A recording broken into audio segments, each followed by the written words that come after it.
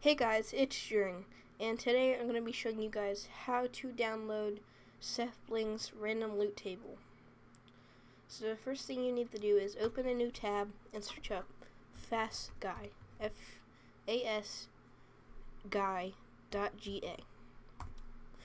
Now once you get to this website, what you want to do is click SethBling's loot table randomizer, and it'll lead you here. So after you need to do that, click generate, and it will start downloading the randomizer.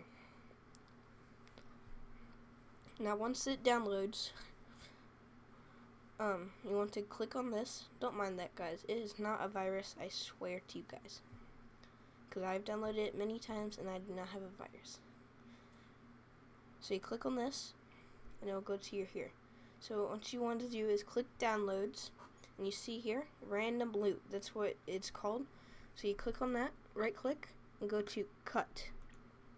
Now after that, you're going to want to go to your Minecraft, and you're going to want to make a new world. Now I think you can add it to a world that you already have, but it won't be as good because you'll already have some things in your inventory probably. So I would make a new one if I were you guys. So we're just going to wait for Minecraft to load up here. Alright, so we're going to make a new world, so we're going to go single player, and that's one that I just made one. So we can create new world, and we're just going to name it Randomizer. You guys don't have to do this, this is just optional. Create new world. So after this world is created, I'll just show you guys that I'm not tricking you or anything, that this is real. Loading in. Sorry, my internet is not very good, guys, but that's alright. So once you're loaded in, joining world. Alright, so we're on this kind of island looking thing. Turtles, that's cool. So, see these? Sorry, that's really loud. Just break this block. See, gives you dirt. Sand gives you sand. So just prove to you guys. So what you're gonna do is save and quit to title and go on the world. So say I want it on this world, and you want to click edit, open world folder, and you're gonna want to click data packs, and you're gonna right click and put paste or control V. Paste. Now it's in.